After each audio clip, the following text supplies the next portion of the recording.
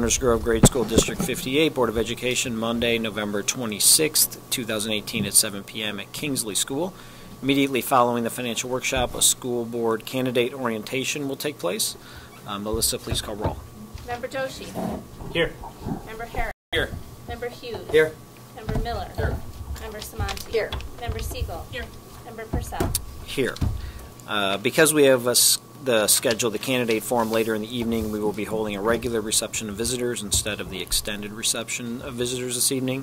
Please make use of the cards that have been provided on the back table for the convenience of audience members wishing to speak. The board asks anyone wishing to comment to ask a question to sign in and indicate on a card your question or topic to be addressed. This can be placed in the basket next to the table next to Megan and will be used to provide an equal opportunity to everyone wishing to speak and comment and provide us contact information for any follow-up. Tonight we'll start with the workshop with Todd Dreyfall. Thank you. This is a high-level view, kind of talking about where we're at currently. Although the board does get a monthly year-to-date report now, shows where things, revenue and expenses are at against budget. So we don't go too in depth into, we're plus minus here or there. Overall, we're in good shape, for the year so far as where we're tracking, comparative to, budget and also comparative to what the average has been over the last 3 years. So. What we want to talk about is a little bit about that, where we're at, and then some of needs, areas of that we'll be looking at as we work to develop the budget for fiscal year 20, which sort of essentially started when the board adopted the levy at the last meeting, because that levy is a portion of the 19 budget, but is also a portion of the 20 budget. So that's the first big piece for that fiscal year 20 budget. So we'll go on and start off at anytime we start talking about budgeting and planning and where we're going, we want to remind ourselves of our mission and vision and goals and our strategic plan. Since the board has adopted what was a community developed strategic plan, that really guides what we do and how things will forecast going forward, and how resources are planned. And so, as we have those committees, and we'll have a meeting for the district leadership team to follow up and see where everyone's at on their committee structures and their progress tomorrow. We keep these things in mind for the going forward as we start our allocation of our resources. Fiscal year 19, we have an operating budget of $66.6 million of revenue and expenditures of or just under $66 million. That is a projected revenue over expenditure of $700,000. And whereas that sounds like a lot of money comparative to the total budget and total expenses, it is a very small amount. And we have to remember that we do base our revenue on projections and expectations of things that come in. We have been very fortunate that the district does receive its estimates of revenue, and what we estimate and use for revenue. We usually meet those, and those come in at a time when we need them. But the state reimbursements always are. They're not only a year in arrears, so state funding comes for particularly special ed, transportation, a year after we've spent them if we're lucky. We should get 4 payments in a year. We normally get 3. Sometimes we get the one from the prior year. I think we're still missing one from last year. So they're 18 months or better in arrears at times. So we project that and plan for that just to understand our structure of expense versus revenue and how those things flow. So right now, as I said, we are expecting things to come in where we're trending right now, and we don't see anything that's jumping trend where we should be coming in as expected with budget. There is a shift in that, just as a reminder, we started the year without a contract for two of our bargaining units. The main one is the certified staff, and then also with custodians. Salaries lag a bit because we recalculated once those were settled to pay out for the remainder of the year.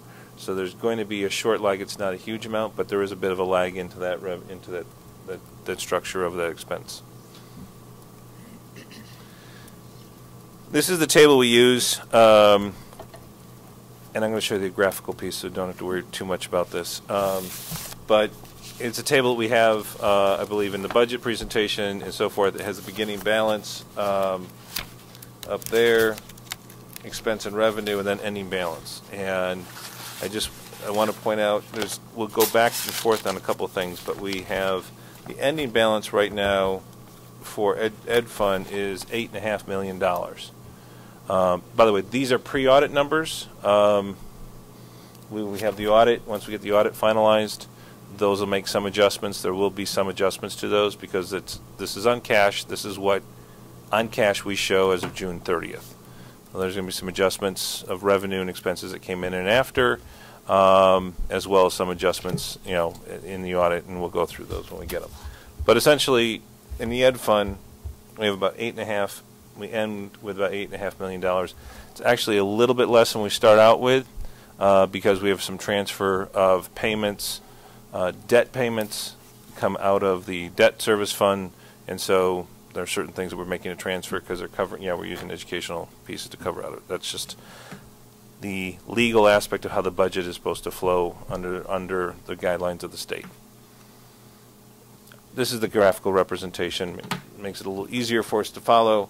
We have a beginning balance there, our revenue and expense, and our ending balance. The piece I want to point out, as you can see, we even talk, we are even, and we have a working cash piece that we do borrow from in the time of the year when funds are limited, when revenue. We receive our last set of property taxes in the last 30 some odd days, 40 days of the school year and of the fiscal year. So when you think about that, and that's why we have the next graph, half of this bar doesn't come in until May 15th.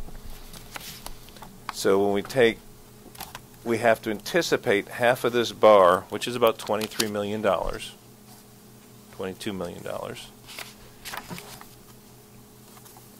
And we go back and we look at our beginning fund balance in the Ed Fund of 8.5, and our fund balance of the working cash of 9.8. It's about $18 million. So that's $18 million we have available in fund balance to cover, waiting for that second half. And I know that previous business managers talked about the fact that the cash flow is an important piece, and it is a tight piece for us when we get into the end of the year. That's why we talk about we're $700,000 under revenue over expense. We really need to continue that structure moving forward. As expenses increase, fund balance also needs to keep pace with that so that we can continually pay the bills with the funds on hand while we're waiting for that last piece. As long as property taxes are 80% of the funding for the district, and as long as that 50% comes in at the end, this will always be a concern and a piece that we'll have to maintain and monitor.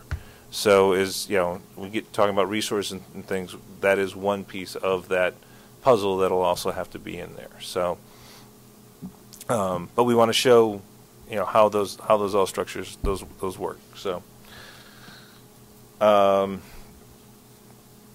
projected going forward, as I said, 83% of our revenue comes from property taxes. We are projecting a good 3.1% increase from 19 to 20. We have gotten some new property numbers in that could put us into the 28 to 29 million dollar. I don't know how much from the initial number that I see to the final, how much some of that gets adjusted through the county, just from not having any notes or any, or having experience. But we're looking at about $30 million in new property coming in this year, which I don't think the district's received that much in the year since 2007. But that's a considerable amount of new construction coming in for first time, and a considerable amount of growth. So that, and then what we project for the following year, for that half, because remember we only get, half of that comes in for this fiscal year, the other half goes into the next fiscal year. So looking at all of that, we're looking at about 3%. We are going to be using a projection for state revenue of 1 to 2%. That's not a huge number. From the state aid piece, just to understand, we got a 3% bump this year. That was about $105,000. So we're talking about, 3 or 4 or 5% increase in state aid. $100,000 is important. We always watch for all the dollars we can get, but it doesn't move when we start talking about large program pieces and what that will do for impacting going forward. So, but those will be the numbers that we're looking at. The other piece, just as an understanding, when the state changed to evidence-based funding model, it's a good fund. There was an increase. There are 5 categoricals that we don't have to wait for payments because they are now into that 24-pay period. And there was significant increases in revenues coming out of the districts. The only issue is, the problem is, we have no idea how to estimate where we will be at when the funding comes down. We are not a Tier 1 school, which is predominantly funded by state revenues, and we're not a Tier 2 school. So it's kind of whatever is left after those tiers get settled is to where we end up with. And this year was $100,000 and some odd thousand. In next year we don't know. That was when the state put $350 million new into the formula from the prior year. Just to add to that, for clarity's sake, the Tier 1, Tier 2 for funding and finances in the state of Illinois is very different from the Tier 1 and Tier 2, 3 and 4 that we talk about for school report card purposes. True. It might have been helpful had they used different language, but they didn't. And so we always just want to clarify that what they calculate for funding and resources is very different from what they calculate for school report card achievement growth tiers. Thank you. Yes, you're right. Mm-hmm.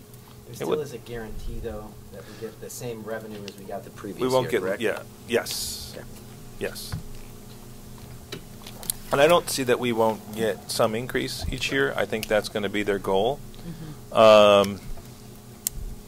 And some of the conversations I, listened to the last weekend at the conference was, $350 million is wonderful to put in, but to fully fund the model, they need to get into the $600 million a year or more pretty quick to fund that structure.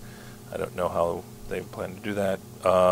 Maybe we'll know in the state of the state budget address in January or February, but but that's where it's at. So and we'll continue with that projection until we have other information.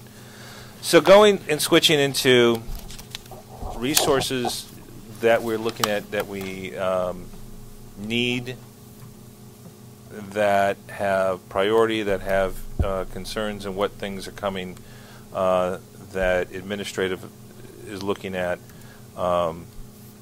this point. Again, this is a very early piece, and we're very high level at this presentation. Right now we have our enrollment projections, and we don't see huge increases overall from a district standpoint. So looking at classroom positions doesn't look like there's a huge add or adjust. You know, there may be adjustments building to building, but you know, overall, our demographer doesn't see 400 new students showing up. Sorry, I need to be careful how I say things.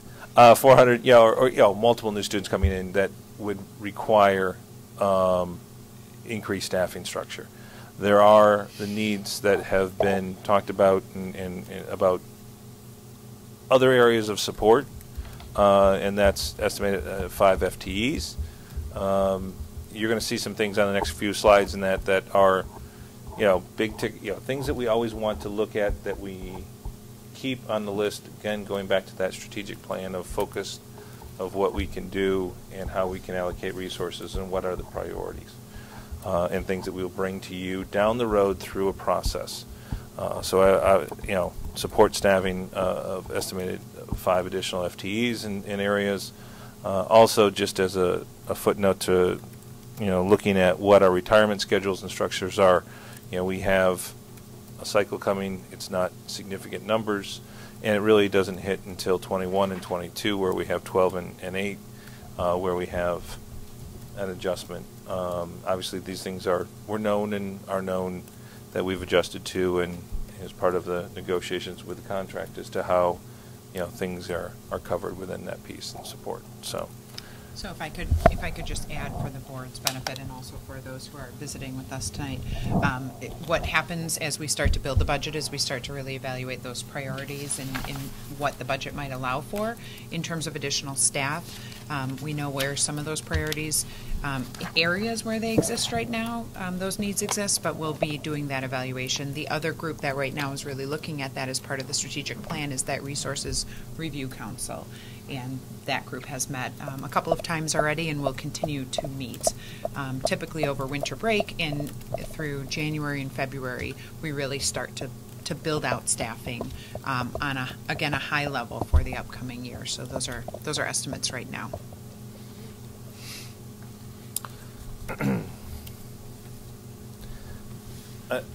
Yeah, I took Jane's part, but if you need to jump in, just go ahead.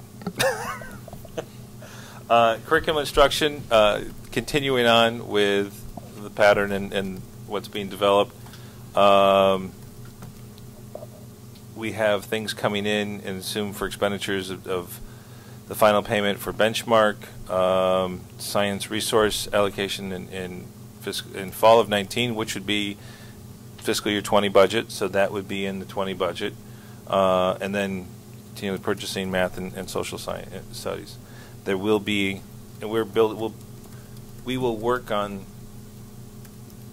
models that we develop, a plan and a model piece that we put into a 3 and 5 year models, both on budget, curriculum, staffing, professional development, and all of those things, as well as technology, you know, in time, so that each year you're going to see those trend lines coming in as to what pieces get placed in there.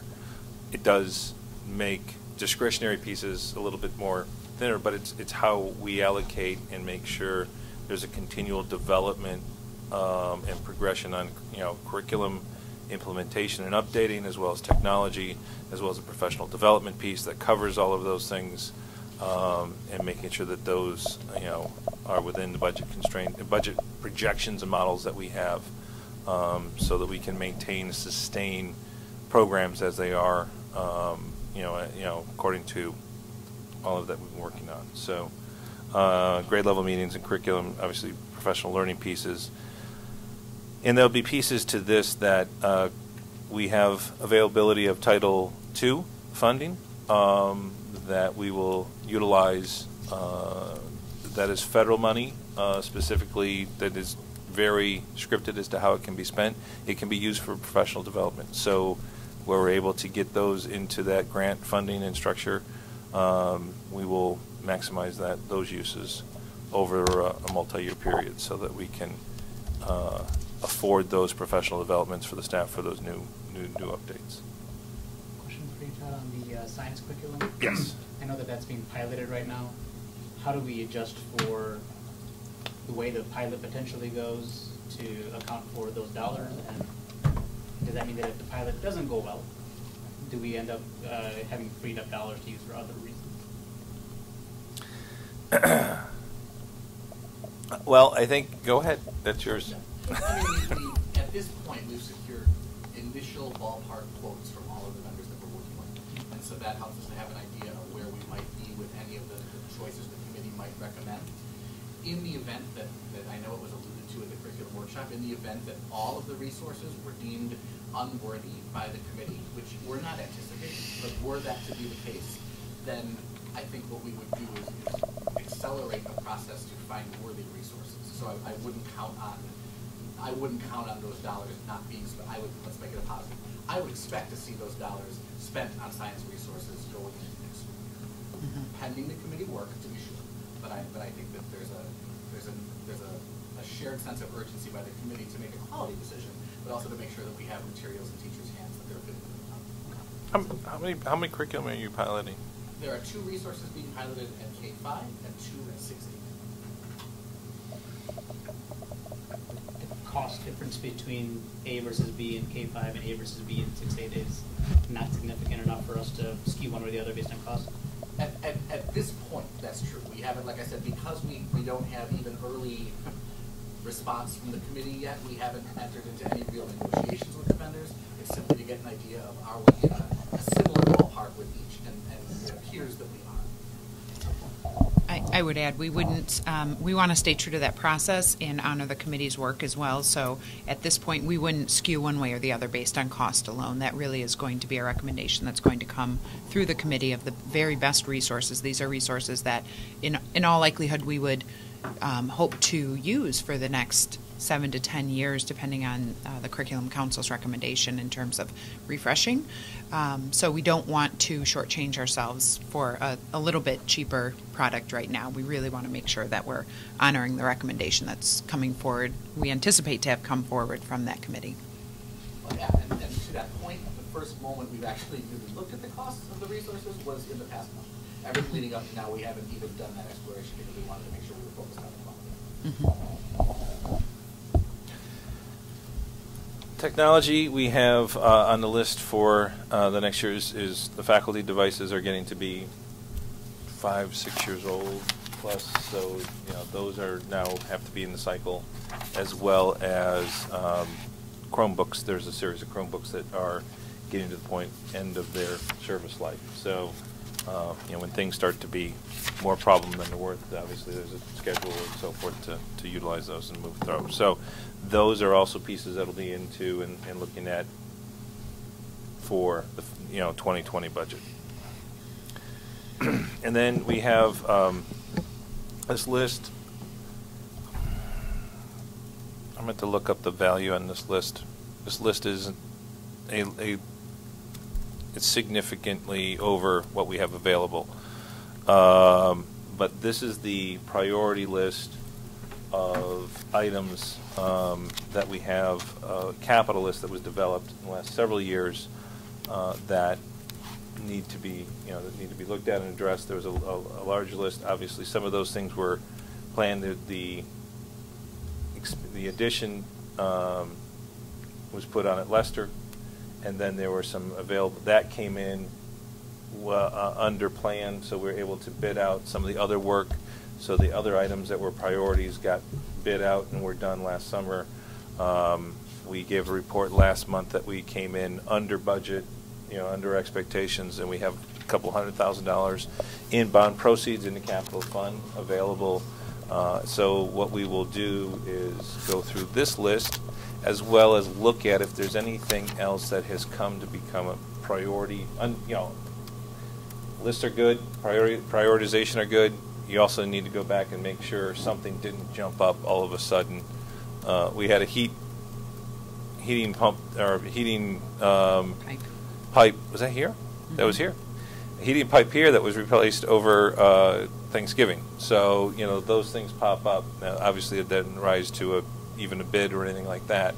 But looking to see what items may jump up, and then we'll look and bring those forward down the road as to what we could do with some as we have new information. CPI will be known in end of January, as to what that number will be for the second half of revenue. That's edging to be about 2.5 right now, percent for the CPI. So also projections and enrollments and so forth get cleaner and so forth. So that's kind of our structure and our timeline for calendar. And so this is the second step if the levy was the first, and then we keep going through the process. So with that, I kept it in the 20 minutes, 30 minutes. Good job. Small question, Todd. Mm-hmm. You just said CPI is projected to be in the neighborhood of 2.5. On an earlier slide, there's a projected increase of 3.1%. Is that because of new construction? That's new construction, but also it's the 2.5 is on top of the 2.1 and whatever new construction from the prior year, and the 3.1. It's because the levy years are split between the fiscal year. Okay, that makes sense. So it's the 18 levy and the 19 levy that pay for the fiscal year 20, and the 16 and 17 levy that paid for 19. Thank you. So it's a differential between the 16 and the 19. Can you refresh my memory, trying to think of some good news that at the future? When does that first downtown, and John may know too, when's the first TIF come off? Should be in 2 or 3, yeah. It's got. I mean, it seems like it's always been a long time away, but it's got to be getting close. 3 years. 96. And it has another $6 million in new property coming on. And what we year? don't get access to, but there's $6 million of new construction in one of those Downers TIFs coming online for this year. We will not get it, but that's somewhere in the 60 to $70 million range, I believe, right now is the incremental. In growth what in year, it. though, does the first one come off? Do you I think it's remember? about 3 years from now. Okay. We have 2 TIFs in the district. The downtown TIF is the largest, and then we have a portion of Oak Brook TIF. You're asking yourself why Oak Brook has a TIF. I don't know. But there is a small portion of Oak Brook that is within a tax increment financing district, which means that development couldn't happen except for some type of financing. And so, but that one is not going to come off for quite some time. Right. In Ogden, we had a deal with Ogden. We did some of that increment, right? It's not like the downtown one where we didn't get any of the increment? But that I'm not. I think you're thinking of the Project Altitude Rexnord development, No. maybe? Ogden. I know what you're talking about. There was a Remember deal with a Dale car Martin was dealership. having a Yeah. fight over that one, so that's why it sticks in my mind that there was.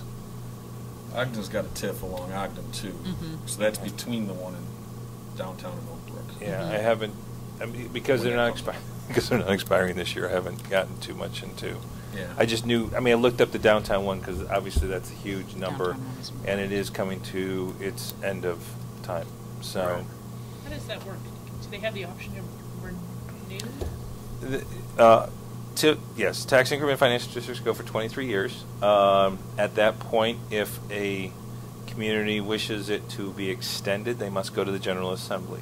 To go to the General Assembly, they must have approval of all of the taxing bodies to extend the TIF. That is the really, I mean, you can object, any taxing body can object to a TIF at its creation. It simply means the village must approve it by a 2/3 or a supermajority vote. It still can create the TIF. Only when extension is really talked about is when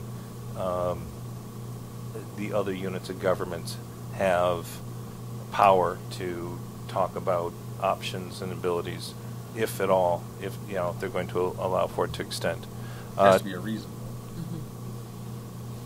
It has to be a reason for it to extend.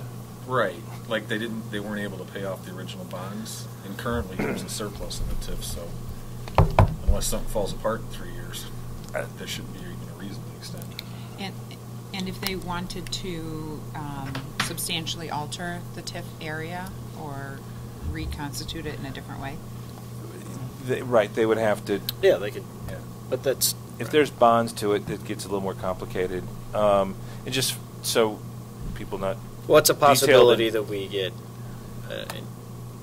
more revenue when the TIF falls off? Yeah, I mean, I think that at that point, when it Assuming it comes, falls when off, it's right. going to dissolve, when it comes to end to fruition, then whatever happens, something's going to happen that will benefit all of the taxing bodies, Right. us certainly included in that piece, whatever case may come, whether it's readjustment of something or whatever. I just bring it up as you're doing longer term projections, Yes, and no, we're it's- talking about new, potentially new employees and, Right. and new curriculum over the next few years. That's certainly something to.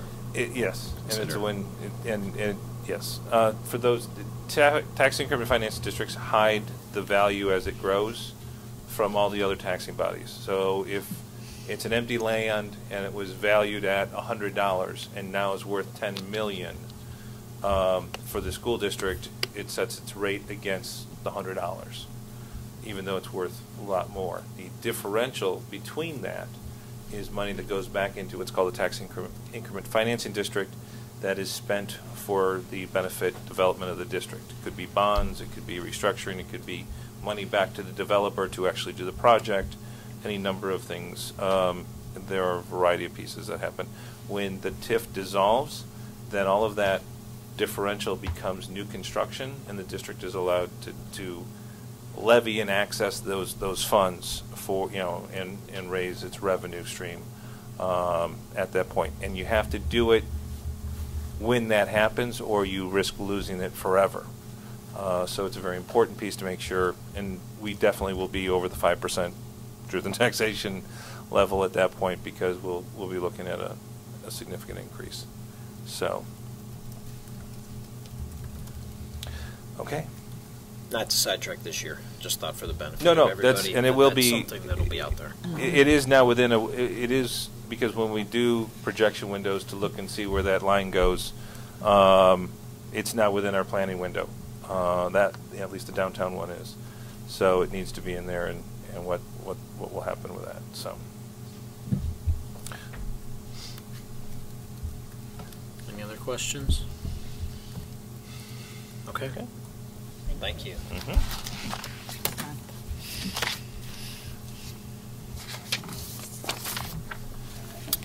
Okay, next on the agenda is the reception of visitors. This will be a regular reception of visitors and is not intended to be a time for members of the public to enter into a dialogue with the board.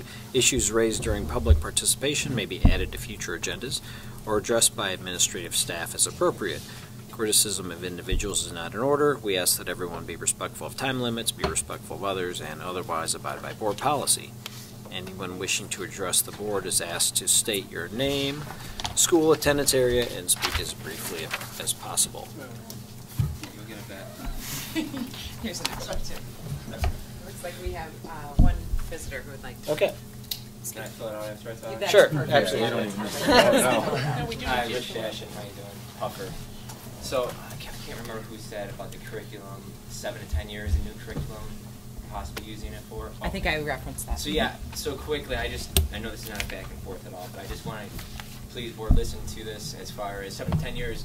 Part of the reason why we're doing this, as far as some of the curriculum stuff you heard at the last board meeting, because the curriculum hasn't changed for such a long time. So I think that 17 years is a prolonged time, and I don't know if you're just talking general, but I would probably have to say that's much shorter. And then I'm just kind of concerned as far as there was kind of back and talk as far as, the curriculum. I don't understand that they're still working through the process, but I didn't see kind of like a set-aside budget for next year. I mean, as far as the numbers go, like, is there some sort of endpoint, like, cap to how much is going to be spent next year on curriculum? And bottom line is this, it all goes back to curriculum. A lot of money is going to go into it because everything is going to have to go be replaced at the same time almost, or 2 or 3 years. So if you keep on having an idea that it's going to last 7 to 10 years, you're going to keep on having this problem. Whether you're here as a board, but I'll tell you one thing, I'm going to be here. And my students, my kids are going to be here. So I don't want that problem to happen again. So thank you very much. Think about that.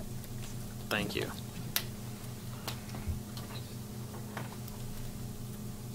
Anyone else? I just have a general question. Is there going to be an Can you extended... just state for the record, Oh, name and Tracy attendance? Minor Puffer. Is there going to be an extended reception of visitors to make up for today? As for, like, if people didn't come because they knew there wasn't going to be a back and forth, because we only have so many times that we get to talk to. Right. Is there going to be one at another board meeting, or is We can look at it. It probably won't happen at a regular board meeting, but we can potentially add it at another time. We'll have to because I see. know that there was people Yeah. that were going to come, but didn't because they knew there was no back and forth. Right. Thank For you. what it's worth.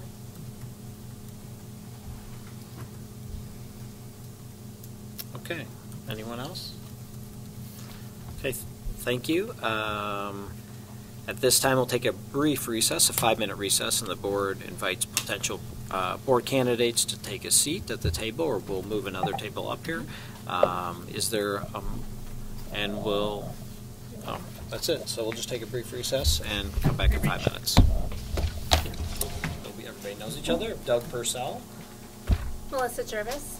John Miller? Darren Hughes. Tracy Weiner. Jill Samanti. Carrie Flanagan. Kira Toshi.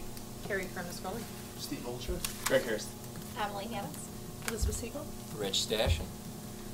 Okay, so everybody has a folder in front of them, which you don't have to go through now, but just take it home. It's the annual report, and then also some resources and some of it's for the IASB. It's just something to look through on your own. I thought this is the same form that we did a couple years ago, and we can probably, many of you, I would think a lot of the questions turn out to be the same when we meet together or have conversations about the school board together. So That's the difference. You can have 5 board members as long as they're not talking school business. yes, right, because that would be a violation in Yeah, but it'd be theory.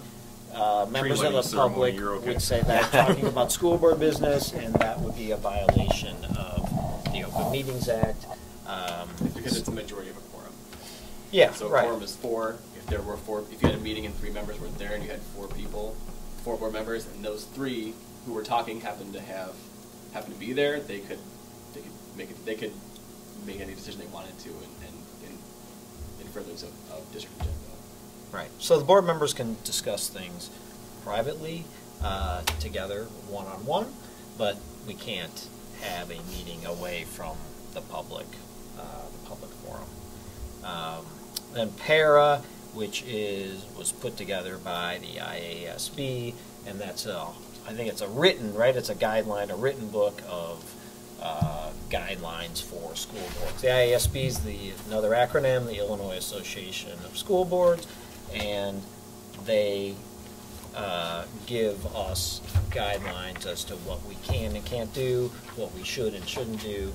They helped us most recently last year with redoing the superintendent evaluation, and we have a meeting with them in a couple of weeks, a workshop with them. So they'll go over and talk about how we handle certain things, rules that we need to tighten up, or policies, different things like that. So para is a large document that we can all refer to if we like. Our also governs staff evaluations, teacher evaluations. Thank And you. so you all board members take a training in order to follow those guidelines in ripping teachers or taking other action against teachers. Thank you for bringing that up. That I don't know if that'll be later in the agenda or not, but that is one thing that when you become a board member, there is something we have to do with the IASB to make sure that we know and follow all the rules. Some of those things can be done online, and some of those things can be done via an IASB seminar, which I think they have them a few times a year. I think after the election, is the one every year in DeKalb, Carrie? Is the one every year in DeKalb after They have a the couple election? locations right after. Yeah, DeKalb was one. Is there? DeKalb, there's one in Naperville or something. We did it in We DeKalb. did it in DeKalb. Yeah. Okay. Yeah, you and Beth did Naperville. Right, and since the new members just did it, how was it? It was a 1 day. There's It was 2 It days. was a Friday and Saturday.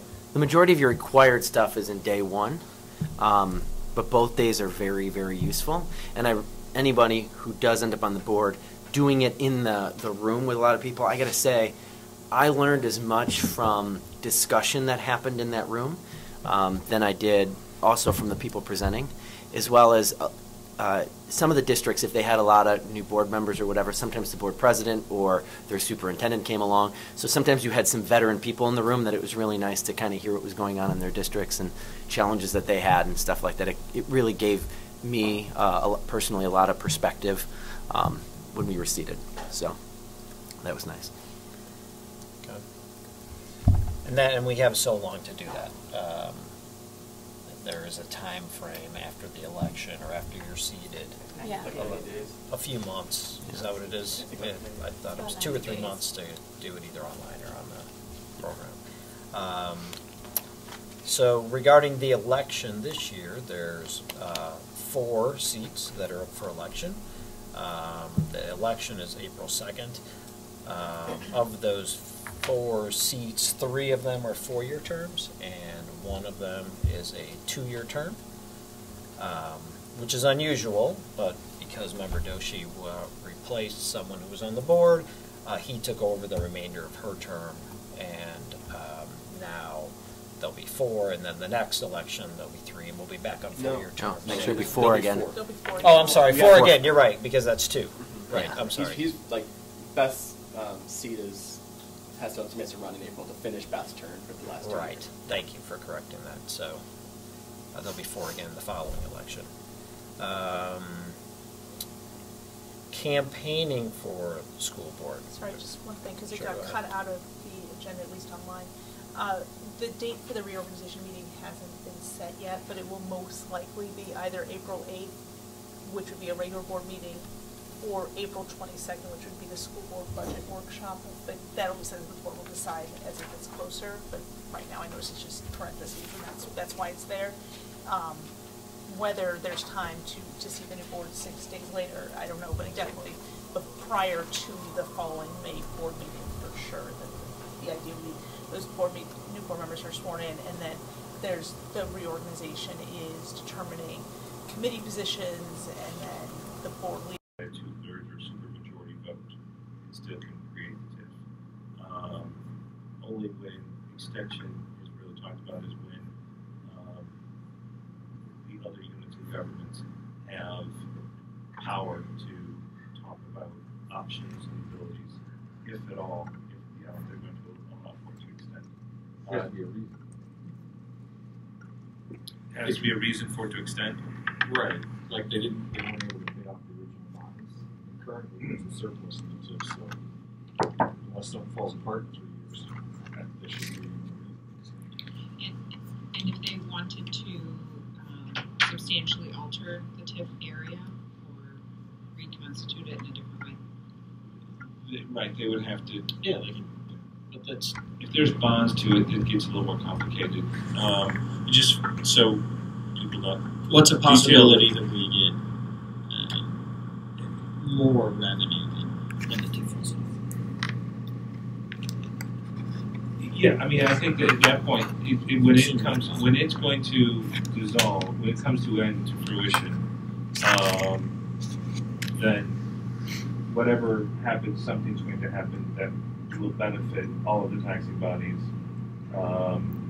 us certainly included in that piece, whatever case may come, whether it's readjustment of something or whatever.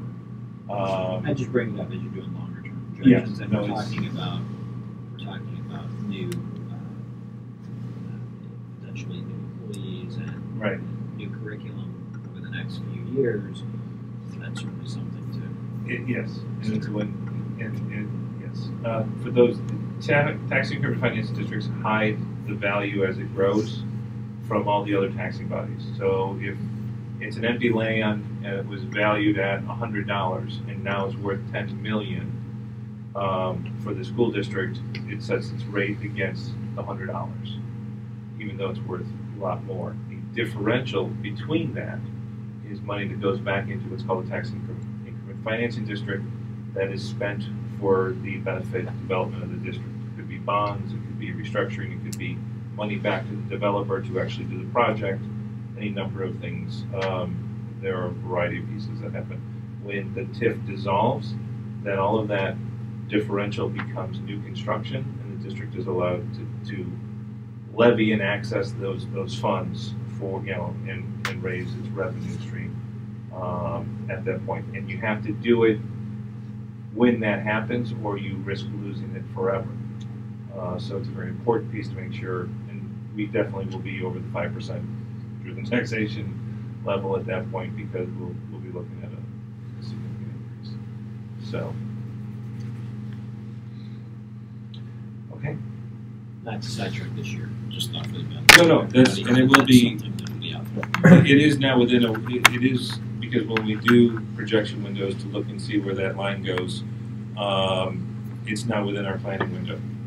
That, at least the downtown one is. So it needs to be in there, and we'll have it. So.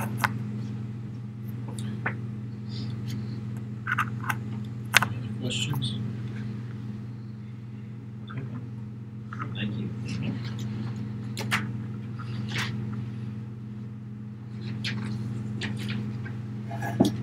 Okay, next on the agenda is the reception of visitors. This will be a regular reception of visitors and is not intended to be a time for members of the public to enter into dialogue with the board. Issues raised during public participation may be added to future agendas or addressed by administrative staff as appropriate. Criticism of individuals is not in order. We ask that everyone be respectful of time limits, be respectful of others, and otherwise abide by board policy. Anyone wishing to address the board is asked to state your name, school attendance area, and speak as briefly as possible.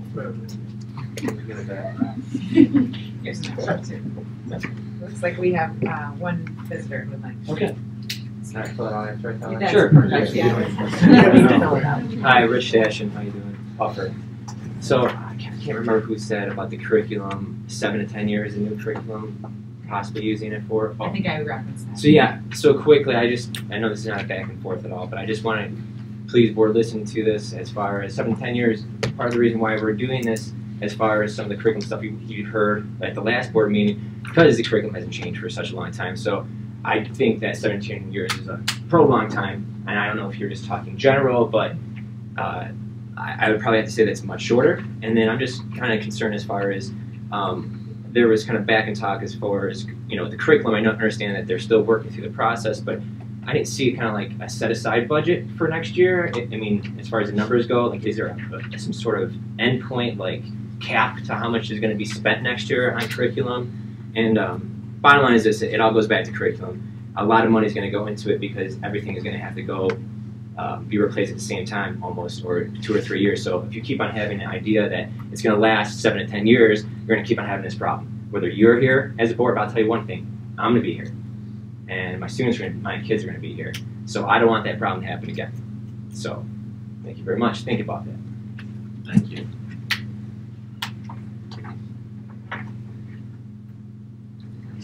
I just have a general question. Is there going to be an Can you extended? just state for the record? Oh, name, Tracy please? Weiner, Puffer. Is there going to be an extended reception of visitors to make up for today?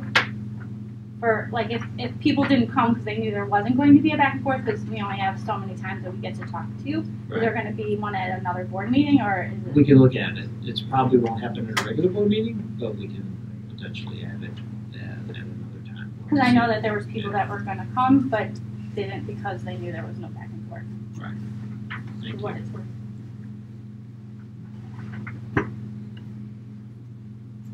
Okay. Anyone else? Okay. Thank you. At this time, we'll take a brief recess, a 5-minute recess, and the board invites potential board candidates to take a seat at the table, or we'll move another table up here. Is there, and we'll, that's it. So we'll just take a brief recess and come back in 5 minutes.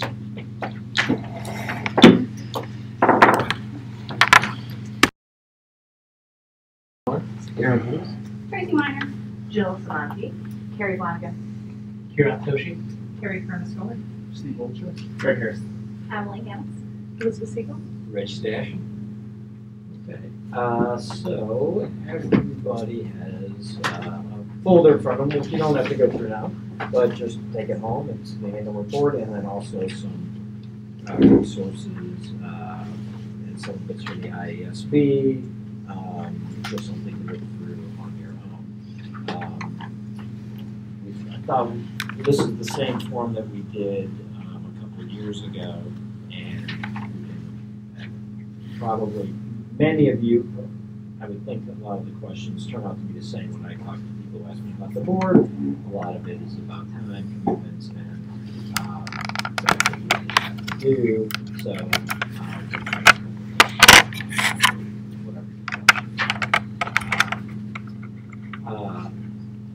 we'll start with the board is governed by federal, state, and local laws, and then we have the Citizens Meeting Act, which precludes us from meeting anywhere but in public unless we are in closed session. There's a few reasons to go into closed session. Many of those you've heard from board meetings are litigation or regarding employee contract negotiations, things like that. But everything else should be done in a public forum, which also means with that Open Meetings Act that 3 board members can't be together or have conversations about the school board together. So, yeah, you have 5 board members. Yes, right, because that would be a violation in theory. Members of the public would say that talking about school board business, and that would be a violation of the Open Meetings Act. Because it's a majority of a quorum. Yeah, so right. A quorum is 4. If there were 4, if you had a meeting and 3 members were there, and you had 4 people, 4 board members, and those 3 who were talking happened to be there, they could make any decision they wanted to in purpose of district. Right. So the board members can discuss things privately, together, one-on-one, but we can't have a meeting away from the public forum. Then PARA, which is put together by the IASB, and that's I think it's a written, right? It's a guideline, a written book of guidelines for school boards. The IASB is another acronym, the Illinois Association of School Boards, and they give us guidelines as to what we can and can't do, what we should and shouldn't do. They helped us most recently last year with redoing the superintendent evaluation, and we have a meeting with them in a couple of weeks, a workshop with them. So they'll go over, talk about how we handle certain things, rules that we need to tighten up, or policies, different things like that. So PARA is a large document that we can all refer to. There also governs staff evaluations, teacher evaluations. Thank you. So, board members take a training in order to follow those guidelines in ripping teachers or taking other action against teachers. Thank you. That is, I don't know if that would be later in the agenda or not, but that is one thing that when you become a board member, there is something we have to do with the IASB to make sure that we know and follow the rules. Some of those things can be done online, and some of those things can be done via an IASB seminar, which I think they have them a few times a year. I think after the election, is the one every year in DeKalb, Carrie? I'm sorry? Is the one every year in DeKalb? We have a couple of locations right after. Yeah, DeKalb was one. DeKalb They had was a one in Oliver Naperville. Carbondale. We did it in DeKalb. We did it in Yeah. Naperville at You were there. Northern. Right, and you, since the new members just did it, well, how was it? It was a 1 day. It was 2 days. The Friday and Um, Saturday. The majority of your required stuff is in day 1, but both days are very, very useful.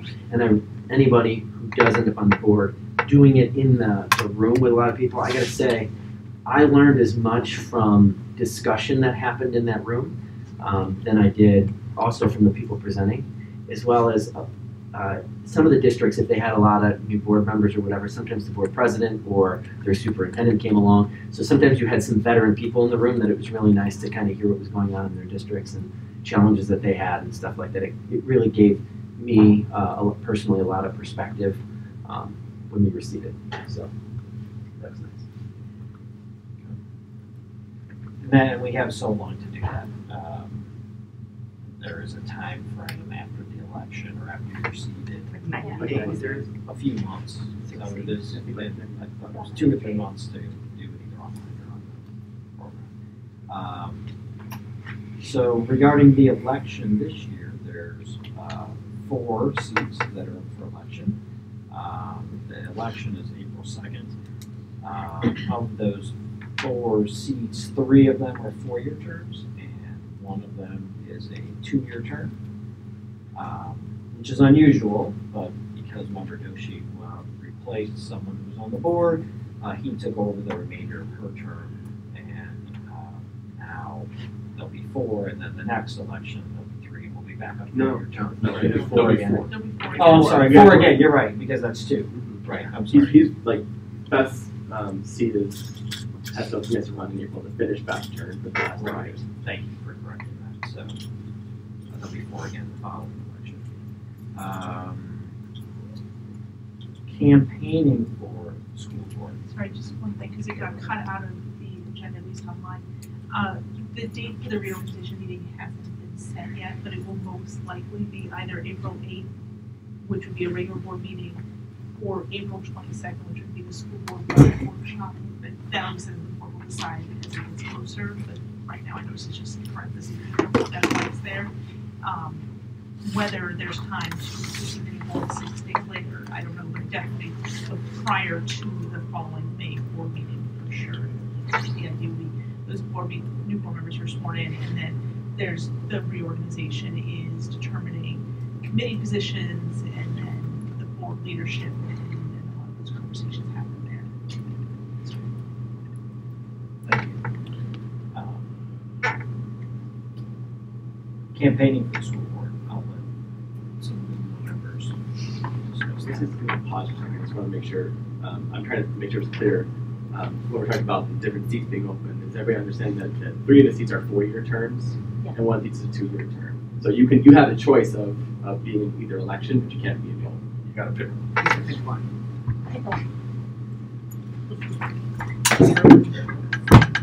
Any comments on the campaigning or what it was like the last? Don't go to the train station. True. Right. Thank you very Well, much. depending on how many people are running, if it's a fairly contested race, there ended up being a couple forums because That it was a nice. contested race. So, PTA put it up. so we did 2 of them. One was well attended, one was not, because one was on Valentine's Day. So that one Was that the one well attended or not? That was the one that was not well attended. Yeah, it was the And day there night was- thing. There We was had one at at the Bel League Air of as Women well. Voters as well. Yeah. They did. So there's a third. Oh, one. and And then- League of there were 4 because we had the smaller PTA meeting at Bel Air, Oh, that's right. so we had But 4. when that right? was, you were invited there, weren't you? Yeah, we Yeah, just but I invited thought- to visit. Right. That wasn't really a forum, but like yeah, and then the League of Women Voters did one where they had like it was more of a like a room where you had a It table was set up. 99 and 58 and 68 Everything was- and yeah. right.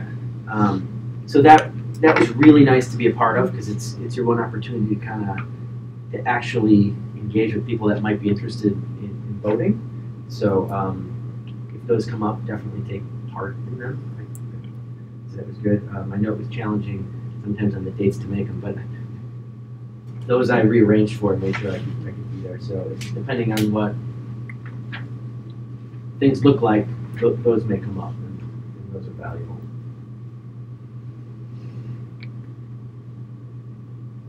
Any questions on campaigning? Okay.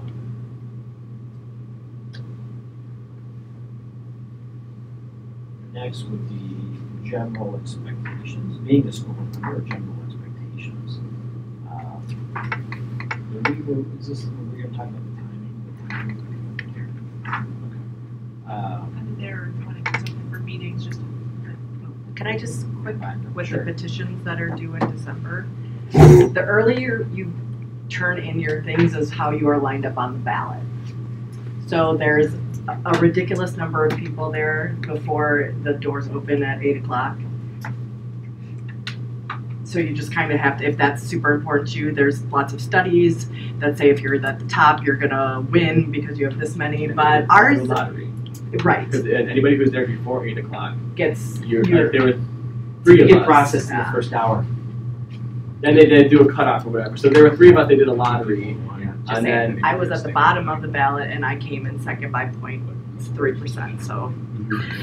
So You can no- also no go in at sleeping 11 on- o'clock. Yeah, and no you can sleeping still outside sit. the board.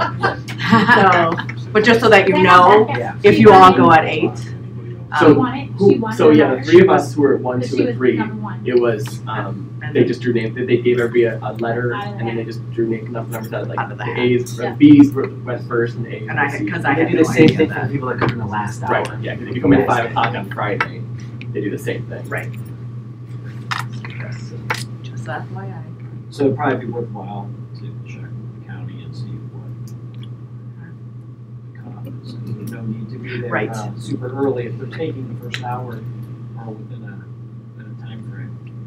You gotta be in line by Yeah, as long as you're in line by like 8 o'clock. Then- You get there at 6, and it doesn't matter, you get there at 7, 8, 9. But again, Right. I got there at 11, and there was no line. And I'm still on the board. I think I went in the afternoon, there was no line. Exactly. So but I didn't know that going in. I think it's also different running in this election versus the election that aligns with the presidential year in terms of number of people that are there during petitions. There are a lot less positions up this year. So this is where most of the questions come. In general, is the expectations of the meetings. So, sure, many of you know, we have a monthly meeting. Every second Monday of the month. We have workshops like this. We have a curriculum workshop. We have a budget workshop. We have meetings with the staff in general before the workshops. So usually, tonight we didn't because of the weather, but we started with a meeting at 6:30 for a half an hour before the workshops to meet with staff, whoever wants to. There's committee work that goes with the timing, and I'll let everybody talk about the timing of their committees. So I'll let John start with the Financial Advisory Committee and Changes with over the years of how many times we meet, but generally we meet 6 times a year, so like every other month. And now we try to meet Friday before the board meeting, so that's some change. So as the board reorganizes in the committee, it's different. You can change when those dates are, when the times are. Sometimes it's just a makeup of who's on this committee. So if nobody's available on Friday morning, maybe Monday. I think we found this time it's better to have it on Fridays, just to kind of review if anything should be brought up in the board meeting. To kind of get a practice run through, so that there's no surprises. Over the years, Doug, you were on it for many years too. Depending on if there's other projects going with financing, there's a lot of financing books. yeah, that was when I was first. That was a long time ago. But before you.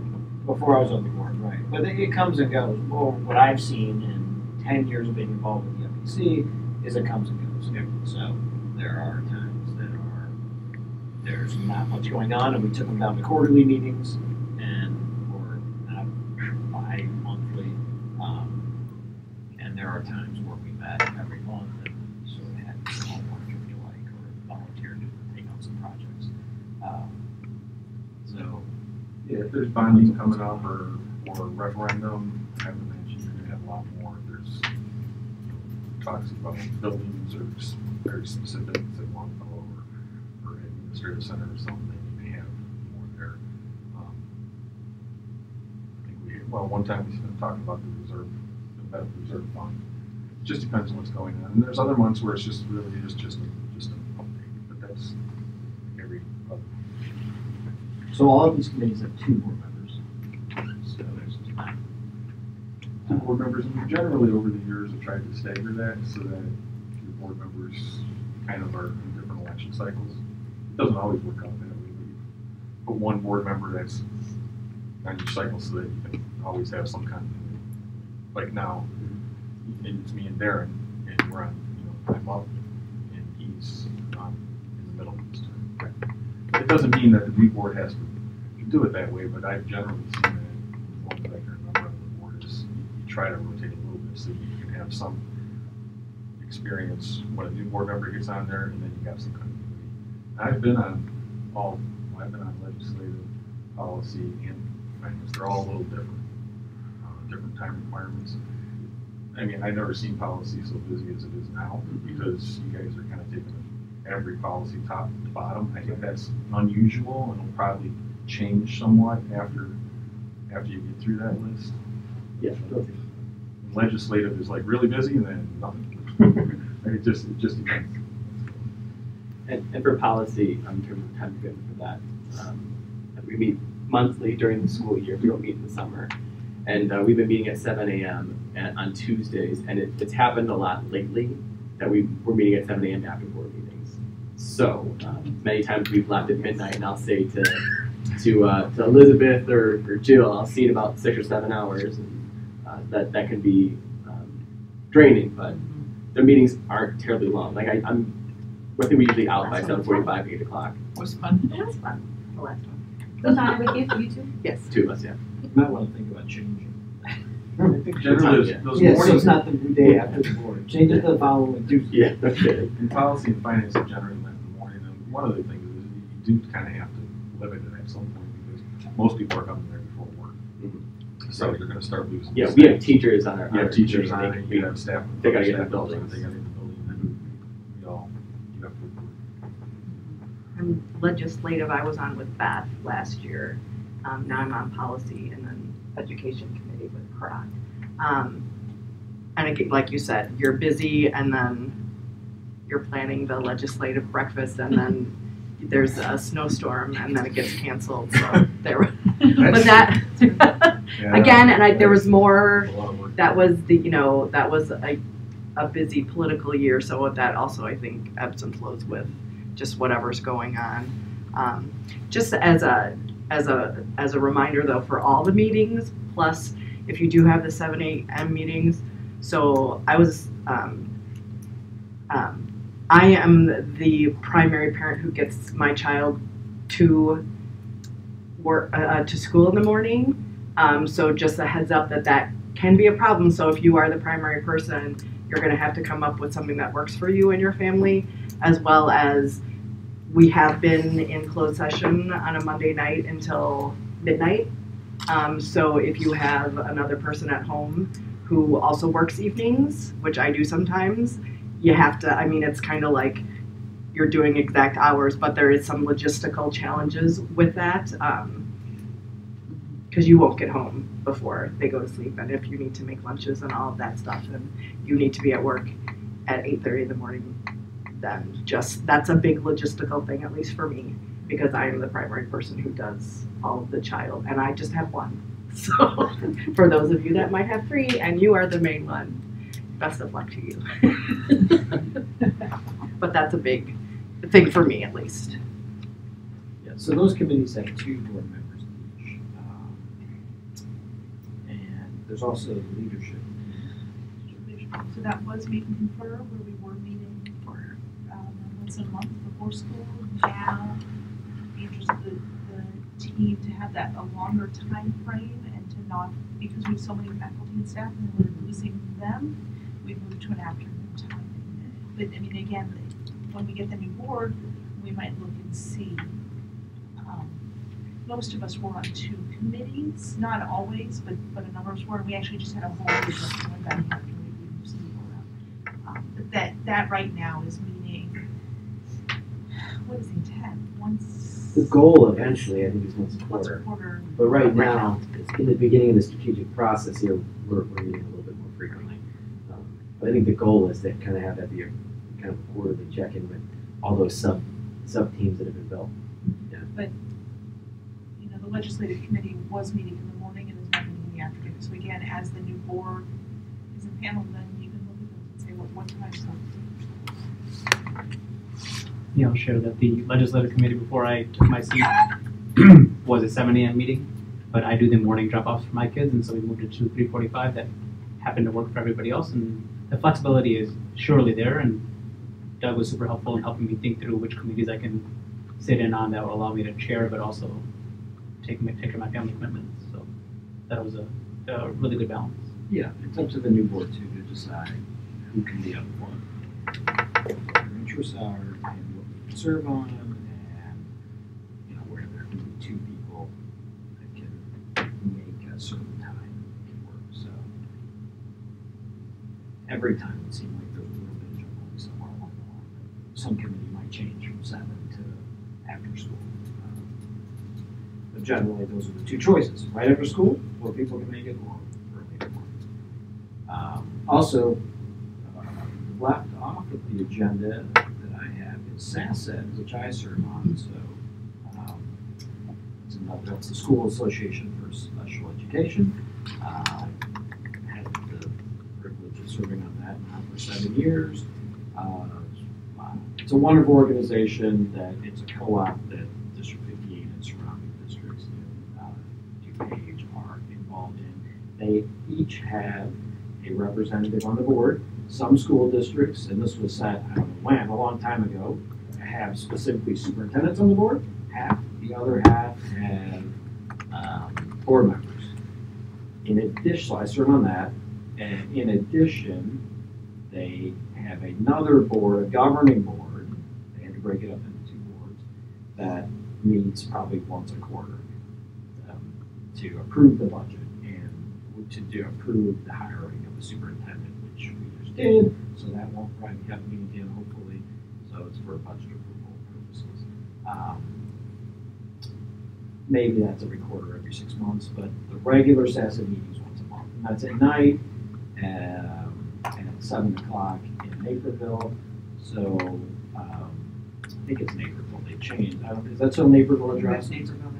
Yeah. It's right on the line. It's on Ogden Avenue. Right. Maybe just under the sign. Pasanos. What's that? It's across from Pasanos. It is, yeah. I always look for the big pizza sign. I know it's coming up. Those meetings are not like a regular board meeting here. They're a little shorter. They generally run an hour to an hour and a half. And then they have committees. So I've been on their financial advisory committee as well. So that may be once a quarter. So again, that SASED's a little bit more of a responsibility than maybe some of the committees, but I find it to be very rewarding. There's also the insurance committee. The insurance committee. Health. Formerly the insurance committee. Sorry. And that is. I left you off. I'm the board's liaison to the insurance committee, the health and wellness committee, and that meets approximately monthly for about an hour and a half. Thursday. Yep, coming up this week.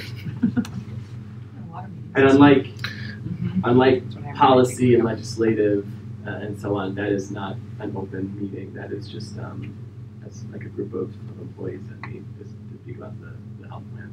And our position on there is just a liaison. Yeah, I don't have a policy. It's not a board. It's not a board committee. I think Jill alluded to it, but the Education Foundation is another service where both Jill and I serve on. It meets monthly. It's the foundation for the schools that serves the school district. And that's how I first got involved in the school district. It was a really helpful way to see whether how I could add value and where I could where I could learn more. And so I served there for a year. They run a number of programs, and as a board member, you can choose to volunteer at those programs. You can choose to chair any of those programs if you'd like. But it tends to be that the school board seats are non-voting seats and also non-chairing seats. And so when I wasn't in my seat here, I was chairing a couple of the programs there. But a organization that's helpful to get plugged into what's happening in the district and how that organization supports programs that they run on behalf of the district. Primarily a not-for-profit fundraising group for District 58. And they do lots of outreach and networking and support. And there's also the LEND, but that's more of a being plugged into the legislative bodies of work. And so that's an extension of my responsibility as the chair of the legislative committee. Right. And that meets every other month as well. So in general, think about the monthly meetings, the 5 curriculum or 5 workshops every year, and then just the in staying general up on 2 committees. That's generally what most people serve on. I served on SASED and FAC for last year. Board president and just about every it's on 2. It's worth pointing out here, so everybody goes in just eyes wide open that your compensation is exactly $0. As far as people tell you over the years. Mm-hmm. I've been asked that question a lot, and then I've even been asked at my job, like, oh, so what's your last day here? I couldn't feed my family on this job. A lot of work, but we get hydrated. Yeah. Which is nice. Thank you. Sure. There are cookies at the meeting. General. General, not always. Right. Sometimes it's really hot. It's really cold. And just the time to prep for meetings, because we get the updates from Carrie. Right, we get a weekly email.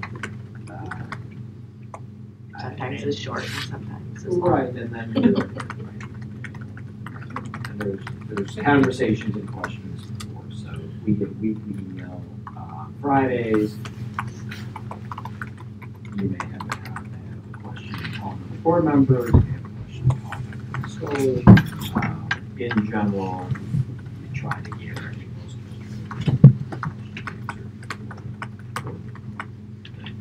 as much as we can, so that there's not surprises, and also so the administration, if they need to look up something or find something, they can find it afterwards. So the week before a board meeting, I generally have myself, and I'm sure others here too, have a lot of conversations with the board members about if there's something coming up, or a topic, or a big vote, or whatever we're going to talk about, or anything like that usual. But again, those are all one-on-one conversations because we can't have one. There's a lot of times, I think Doug's probably feeling that a little bit more from the board president. He's reaching out and making sure that everyone's up to speed, and if they have questions, then he can feed those questions and touch on this fully as well. So I feel a little bit more. Probably, right. Not to say That's fair, no, really. that's fair to say. But that's not to say that anybody can, we all have each other's numbers, and can call and talk to any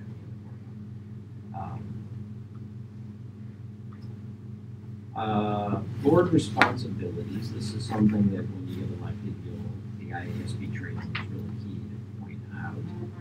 The board sets and monitors the strategic plan.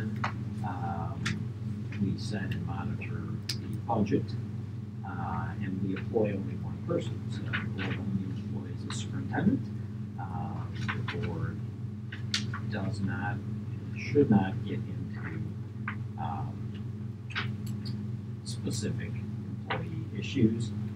If there is something that comes up with a certain employee, we may hear about it in closed session, and the superintendent may look to us as a sounding board or for advice or to make sure we're in agreement, but those are not our employees. Our employee is only the superintendent.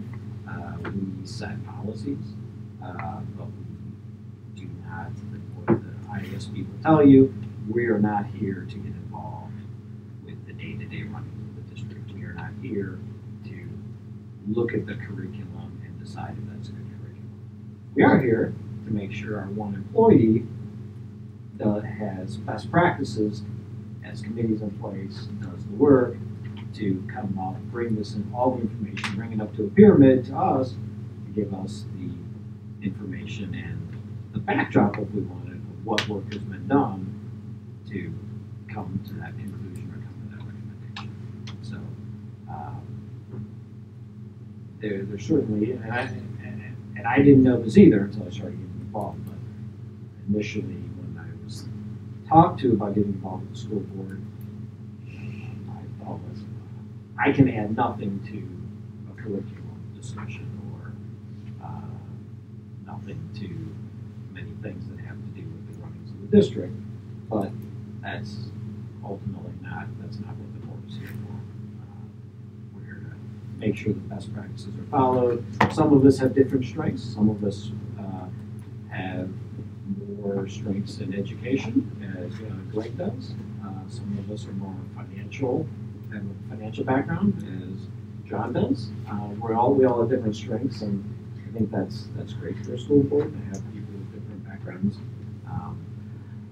But we're here to monitor our one employee and set policy to make ensure that best practices are followed.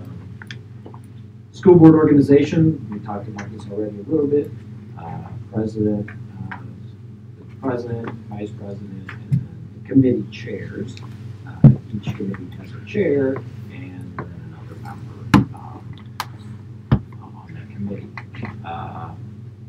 My job, or the president's job, is to help set the agenda. So, and to funnel some information back and forth between the board members. Dr. Kremiscoli and I will have a meeting before the board, a week before the board meetings, and go over the agenda.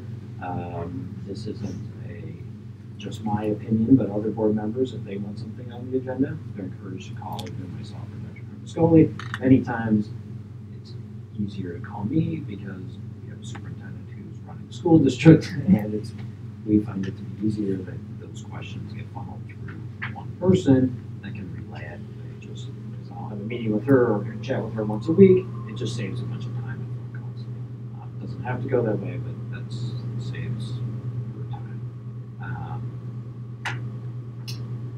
Elizabeth's the vice president, so obviously Elizabeth and I talk quite a bit, and if there's something that needs to be disseminated to the board members in between meetings, or we're taking questions or trying to build an agenda, Elizabeth may call some of the board members, and I'll call some of the board members, and we'll just split it that way.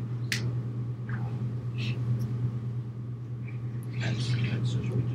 that's just how we work it. It doesn't have to be that way, but that's how. Meetings we reviewed. We went over the staff meet and greets. PTA meeting attendance and building tours. We also, those used to be a lot more regular. You want to refresh my memory on where we're currently at with that? So the board used to do coffees with staff and then tours in the evenings, and has tried a number of different ways of doing that at this point. Coffees with the staff are a little bit difficult right before school starts for staff to actually engage in a conversation and then go run and pick up students and get started with the day. Building tours were really important when we were doing certain facility projects, and so at this point the board has scheduled out for this year PTA visits, and in conjunction with the PTA visits they'll do tours at that time, and then the staff meet and greets have replaced the coffees, and so those happen in conjunction with the workshop meetings. It's open and advertised to all staff across the district to come and have an individual conversation with a board member, come and just visit. Those have sometimes been well attended and other times not as well attended, but the feedback we've gotten from the unions is that they appreciate having that opportunity to engage directly with the board. So.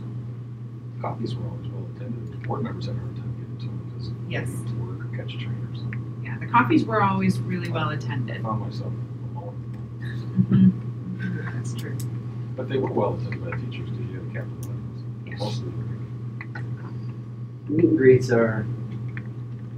they've been sometimes well attended, sometimes not. And sometimes they come in with like a punch list of things they want to talk to you about. It's very specific. And other times it's been the exact opposite. They almost want to get to know you personally. And kind of just generally get to know you. So both have been very, when I first joined the board, it was nice to sort of put a human element to everybody. That was a big part of it. And then sometimes it's nice to know, like, all right, where is everybody? It's kind of temperature on everything right now. So they've been very useful when they're attended. PTA meetings were put on hold last year as we were trying all the different staff meet and greet options. They're back again starting Wednesday night, and then staggered throughout the year. So I think the goal was that over a 2-year period, every school would be visited, but obviously not every school every year. It was the same thing with building tours. Over a 2-year period, we tried to get them all. And those are something we try to get 2 board members.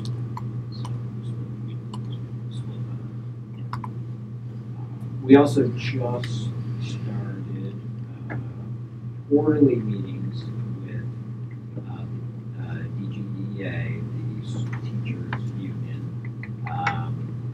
where 2 board members will rotate. Greg and I was the first one a couple weeks ago. board will meet with some members of with the administration, with Dr. Berlusconi, a few members of her team, and the DGPA. So that is a quarterly meeting that we rotate. We'll rotate. Greg and I went to the first one, 2 more will go to the next one, and every quarter. So that we can, different board members can hear from the DGPA, and we can hear from them, and coming back from those meetings, I will share that information with the other members. Doug, you've been meeting monthly with the president of the DGE, or roughly monthly, with the intent of Right. Greg Young is the president of DGA. Is it relatively new? Right. What is that, your second or third meeting?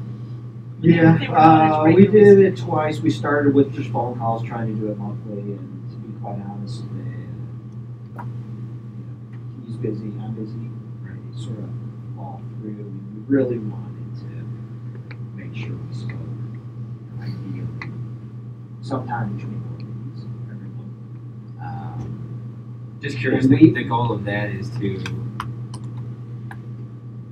the goal of that, from the board's perspective, I think the goal is to hear from the pulse of the future. yeah, what's good, what's bad, what's the topic. Do you ever feel like your hands are tied as a board member? Because like we said before, that your goal really isn't here to, like feedback with curriculum or anything like that. It's more to regulate, make sure that the superintendent is doing what's best for you. Do you ever feel like it's hard to do that, to kind of meet with that kind of, like I said, you're trying to get the pulse, but you directly can't really, I guess, affect some of that, you know what I mean? I think he knows, or they know, what the role of the board is as Right. well. They should, and they haven't asked me for anything or input or anything on anything that I could Right. provide or help with. So it's more of just communication vibe, want to make sure that we're on the same page so things don't pop up. Right. And I think you're speaking to, and I think that's something that we'll talk about when we get to the accomplishments and challenges, that's one of the primary challenges of being a board member versus being elected to some of these other positions, is that you're elected as a member of the board and not as an individual legislator, for instance. And so there's very little that an individual board member can do alone. I mean, almost everything is, I can listen and I can hear, but then we can only make decisions as a group together. And that's certainly something that's hard to adjust to, certainly coming from my background, where I'm used to being able to just make decisions. And I'll provide you with a little bit of an anecdote, because I know you're in education, and I am as well. And my superintendent told me a story once about a board member who got elected with an axe to grind and wanted to see make some changes. And his comment to her eventually, after some months of conflict between the two of them, was, get 3 more votes and then we'll talk. Because there's nothing that she can do without board members supporting whatever initiative she wants to push forward. So I mean, like to Liz's point, it is kind of I don't know if frustrating is the right word, but you see your limitations as, I'm one person on the board of 7. We're not going to get together and talk about things in between meetings. Everything's done in public, so yeah, it's a little bit harder to put in your own initiative to get things done. It's a governing body. It's the biggest misunderstanding that comes into the board. The general public doesn't understand that school boards are a governing body. We have no legislative authority. Think of even the village council. They can set parking. They can set traffic violations. They can set ordinances. We don't have like that ability to do stuff like that. It's really an oversight and a governing body. That's what the statute, and that's what the Constitution of Illinois set them up. Right, and a lot of the training too that you go to definitely provides you with that framework too. That's basically what you're kind of like here, like in an auditorium, right? We're kind of on this seats up here, right? As far as like monitoring, but as far as like behind the stage, I mean, yes, to a certain extent, but really you're up there, kind of. Yeah, you're supposed to try to oversee. Right. I mean, it was originally set up to monitor tax dollars. I mean, you really start tracing the history backwards to get taxing bodies to form public education local citizens. and some of that's been stripped away. A lot of that's been stripped away over the decades. For the fact that we may vote on the tax levy, but quite frankly, it's kind of handed to you because it's CPI. I mean, you can always make it less, you can't make it more. So, I mean, before PTEL, you sit there and say, okay, what do we want the levy to be? And you can set it within statutory guidance. But now it's like, okay, what's CPI? All right, it's kind of like what it is. You can go less, you just can't go more. I would add, though, that the board, as a collective unit, does set the direction for the district, and then Policies. it's our administrative responsibility then to determine the how. So the why is really set by the board, or the what is set by the board, and we have to determine how to do that, and then they evaluate us, me in particular, on whether or not that's being accomplished, and then reset those goals and kind of that high overarching vision. And I think right now with the strategic plan, we have a lot of really clear direction that has been set, and then we, myself and my team, really help to define how we're going to accomplish that and who's going to be part of it. It's policy setting. I'm not saying we don't have. You have. It's perfect. You have. If you can convince 3 other people to go in this direction, you know, then you can make course for changes or whatever. Because the biggest thing is, we've all seen this many places. Just because you're the loudest doesn't mean you get more votes, right? So I've always thought that no matter what it is, you vote and then you go forward from that. I was on the board with a member that would just constantly challenge. It's like, look, we voted, we're done, enough, okay? That's a fair point. The IASB will probably get training that all over and over and over. The board speaks with one voice. So once the vote is done, that's it. The vote is okay. You move on and you go to the next one. So beyond if you like the losing end of the vote or the wrong end of the vote, and the majority votes one way, that's it. You just have to move on to the next topic. And I think everybody's had to swallow their pride a little bit at some point and go, okay, well, that's it. I lost. I was outvoted, and move on. We haven't always had unanimous. It's surprising. Oh, you're always voting unanimously. That's not true. We get quite a few votes over things. But I haven't seen board members go, well, I'm not going to support that decision.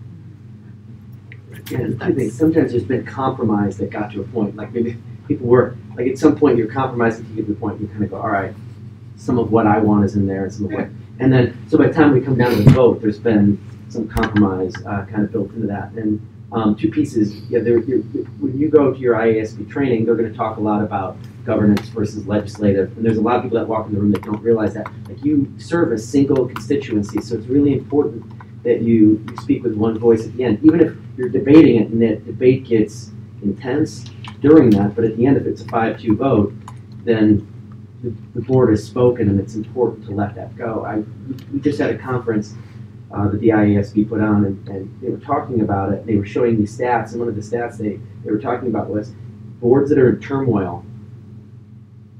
You see a diminish in the performance in the schools because the focus ends up becoming on what's going on in the board, and that distracts the administration and everything else like that. So it's really important that we keep ourselves in working order, even if we don't always agree.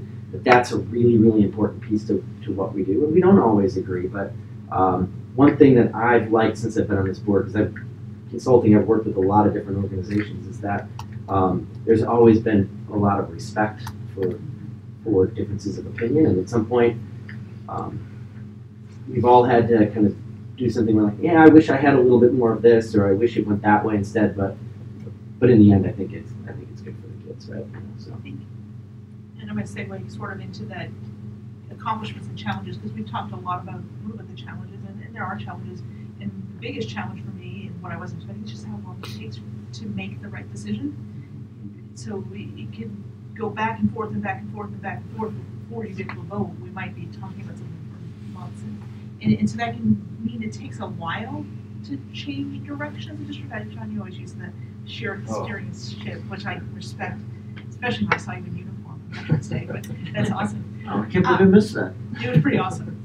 But in terms of accomplishments, though, even though it takes a really long time, in 2 years, you start to feel like you start to really see the changes happen, right? You see a new strategic plan get adopted and all of the input that went into that. I mean, that was all. And then, so you see the whole direction of the district then start to change. So not to say that there are challenges, but it doesn't mean it's not redundant. There are lots of things that you will get done that you feel good about, right? It took a long time to figure out what the right ELA curriculum was. But the value of that is that's getting adopted and seeing that in the kids' hands and seeing the value that that's bringing to them is huge, right? And then so even though the challenge was, it's not immediate, right? The accomplishment is that you really do start to see those results happen for kids. That's when I spoke first, but everybody gets to go on. Depending on where you work and what your career is, and I think not coming from a governmental background, I mean, I remember, the Navy took forever to change things, but, you kind of sometimes just did it, right? Yes, sir, right? But where I work now, I was like, okay, I want to do this, this, and this, and then 3 or 4 of us get around and decide this is the direction the company's going. We go that way. It doesn't work that way here. And it's very hard for the community sometimes to understand that. It's like, yeah, I'd like to do that, but the union has a say in that too. They don't want to do it. The legislature has a say in that too. We don't necessarily want to have that curriculum, but we may have to. We don't want to spend money on that, but we may have to. I always try to steer parents back to the chain of command, for lack of a better word. Sometimes I know parents get frustrated. I'll say, have you talked to the principal? Have you talked to your teacher? Have you talked to the principal? Have you talked to the superintendent? And if I get a no to any one of those, I usually kind of stop there and say, start with your teacher. That your primary means of communication for anybody in this district should be your teacher. Then your building principal. And then the central administration. And if all else fails, then the board. But you get a lot of parents get frustrated. They'll come straight to you and say, well, this teacher's don't know. Start with the people that actually supervise that person. I want to know what's going on with my kid. I don't ask Doug. Well, unless he's hanging out with his son. You could. Hang around. Yeah, our kids, our friends. But, I usually don't ask Carrie, how's my son doing in school. I usually ask the teacher first, right? But, that's tough. Some parents think that, if they have a problem with the teacher, you can go in and solve it. It doesn't work that way. So the challenges are parents, or? No, it's not. I just been hearing a lot of it. Is it? I mean, I'm just curious as far as someone who's interested in doing this. Do you get a lot of those emails, or does it take up a lot of your time? Or? I have found the longer you're on the board, the less you can have a school function without getting sidetracked. Right. It's like, my wife's always like, man, every time you go to a school function, all you talk about is like schoolwork stuff. And it's like, it's just kind of the way it is. I don't mind, talking about things, but maybe not a challenge or frustration. I mean, those aren't the right words. It's just a misunderstanding to try to understand what your role is. Because I can find myself sometimes going down that path, and I'm like, well, wait a minute, I got too far down with this. You need to talk to... Right, the role and how it actually works. Like, yeah, you need to, you have a medical issue with your student, you definitely shouldn't be talking to me about it, because I can't help it. I'm glad as a parent, at Whittier or Herrick or North, to talk to you about stuff, because I have parent things, but sometimes I think people, they confuse that when you're talking to them about your kids and stuff, that, you're a board member, why can't you change that? Gotcha. You just got to remember your role, that you are in the community, you're involved in the community, you should be involved in your school and your PTA, but then you got to put your board hat in sometimes too. So it's like, you get a bunch of emails, and then you won't get emails, and you get a bunch of emails, and you try to divvy it up. Sometimes it doesn't do good, everybody responding to it. Sometimes I'll call Doug and say, Doug, you got an answer for this? You just got to know where to point people. That's the hardest part, is to make sure you point them in the right direction and not accidentally point them in the wrong direction, because then they're really frustrated. It's like, well, you were helping me, and now you're not talking to me. I can see that. Right. Do you have the biggest accomplishment? Biggest accomplishment? I always say it was hiring Carrie. I mean, that's what you hire the superintendent. That's really the only thing you can, as a board, you can take full credit for, because that's what you do. Everything else that the district does is a collective effort. I'm proud that the district does well educating students. I mean, that's the biggest accomplishment, is that I think District 58, from a dollar per education, per outcome, however you want to look at it, does very well. We have a model that's kind of unique. We have a lot of schools for the number of students we have. I don't think there's too many districts that have this many schools. Naperville 204 has as many schools, but they have like 3 times as many students. They just have, Valley View is kind of the same way. You know, I'm just trying to use examples around here. They have about the same amount of buildings, but they have multiples of students. So, you know, people, I don't think appreciate that what that gets you. It gets you a little bit more community, but it also takes away some opportunities too. I think the accomplishment is overall, we have a good education. I've had 2 kids that have made it all the way through District 58, one still in 58, and all have had different experiences, been at different levels, and all have been successful. And when I say different experiences, every kid should have a different experience, because every kid's different. I think what's actually, that is probably one of the biggest accomplishments. I think since I've been on the board, we used to, every kid was treated like, you're in 5th grade, here's your box, we got you in the box, we picked up the package and moved it into 6th grade. Now you have kids in 5th grade taking 6th grade math. They're accelerated, but maybe they're not accelerated in all that. It used to be you were either gifted or you weren't, or you needed help. Now it's like, that has changed in the last 10 years, where kids can perform at a level in a subject that they're at, and you don't have to be gifted to be accelerated. It used to, you know, and there are a lot of kids, my kids have all been really good at one subject and maybe had a harder time in another subject. And that I think helps a lot. It creates challenges though. I'm not saying that doesn't create challenges on staff. And I think as a grade school district, it creates a challenge because you hit an end, right? You hit that 8th grade, now what do? You have to have a really good relationship with them. I don't think we do. How about you? All right. A while now. Let's go with Dan. Darren next. Well, you know, I think when I decided to run for the board, I think it was, the challenge I was hearing is people were just unaware of some of the stuff that was going on. We had some communication challenges. And I think we really, really engaged well with the community in building that strategic plan. I was really excited, even though I wasn't on the meeting confer, I was really excited by the way that process went. And when I came in, and the stuff that I was hearing really sort of came through in that strategic plan. And out of that, around the same time, we sort of changed that model by which we measure the superintendent role that I think ties together with our goals as a district, that I think is going to make us better accountable for the future, as opposed to having like a static set of goals that we have for the position and something that's written into a contract. I think we have that moving target that we're always trying to hit, and we're communicating that with the community, and we're setting public goals. I'm really excited for where that strategic plan is going to take us. I think a real focus on learning, a focus on communication, and then overall just looking at what's going on in our facilities as a whole. You brought it up. If you look at other districts, we have 13 buildings. The newest building was built in the 60s. There's a lot of challenges here that a lot of people don't realize, and I think that's why communicating is really important. It's hard to maintain consistency and offer everything that you want to offer when you've got a bunch of small buildings spread out. So how do you maximize what we offer our kids to really get the most amount of growth? And I really am seeing a lot of people watching Justin work and take that into account. Like, how do we offer things? So you got a kid who really excels in math. My daughter's got a kid in her class, and that kid just loves math. And he's 2 grades up in stuff that he's working on, and the way that they can work with him without it really separating him out. Like, he gets to stay with his 2nd grade peers. I think is pretty fantastic.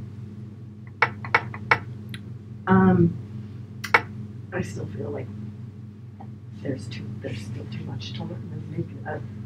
But I think for me,